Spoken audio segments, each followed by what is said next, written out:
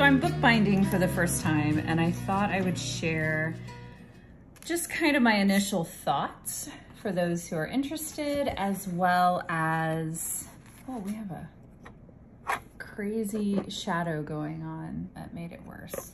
Nope, still not good.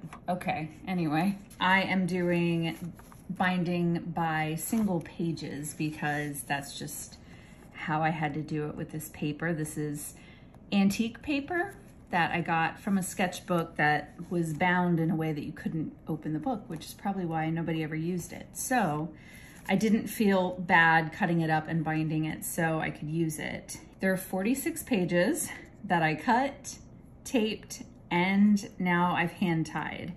And I thought that it would take me an eternity, like a few days, not an eternity, but for a project, I thought it would take a few days. It's actually taken me about an hour and a half to hand tie all of these. So I don't think that's too bad. I just put on some music. I'm on my last page. So I use 3-inch tape, which I would do that differently. I would get smaller tape. So I put the larger part on the back of the page. Since I don't usually draw on the back, I usually just draw on the front and maybe make notes on the back. And so this is bookbinding tape or book tape, and I'm wondering if they make it in matte, because as you can see, it's shiny. And I don't particularly love that, but I didn't know to like maybe look for something else. This looks a lot like packing tape, which I was actually wondering if book tape is just packing tape with a different name and they make it a little more expensive. And I'm using waxed thread. I do not enjoy the feel of waxed thread, but it's very nice in that it doesn't get tangled. And when it does get tangled, it's easy to straighten out. And the stitch I'm doing, I think it's a Coptic stitch. So I'm just going under. I'm using these curved needles because it's a little easier. I'm going up and under and pulling, making a loop around the page, and then I'm going back through the loop. And that's it. So it's really pretty simple. I thought with bookbinding, I might have to, I don't know, learn some really crazy knots, but this is just very simple. Now, I'm sure there are very complicated knots. I'm just doing this very simple binding.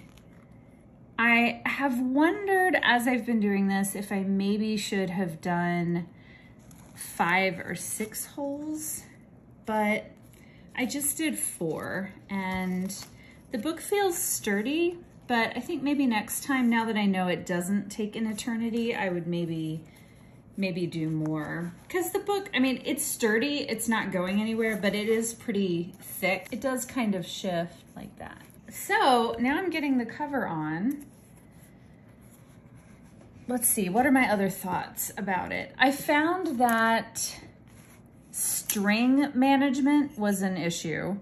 So they were much longer. I made them way too long, and I ended up cutting them down just to finish this here. What I did is I would have this string off to one side of my desk, this one to one side of my chair, this one to the other side of my chair, and this one to the other side of my desk, and that helped out a lot.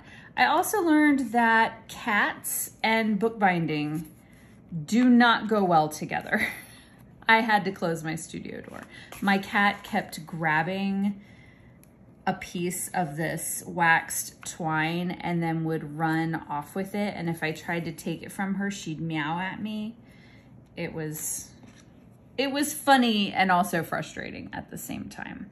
And I think also I poked the holes with an awl using, doing like maybe 4 pages at a time. And I think some of the pages shifted a little bit because my book did end up maybe a little like askew.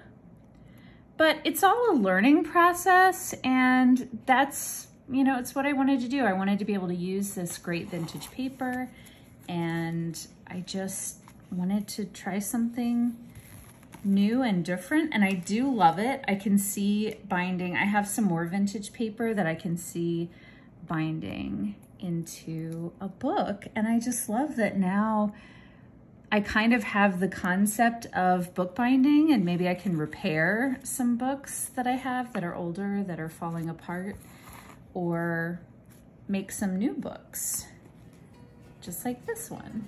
There we go. I can see these are not straight.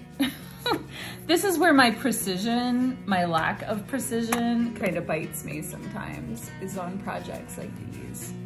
But there you go. There's my sketchbook. I'm gonna tie it off and I think it's all done.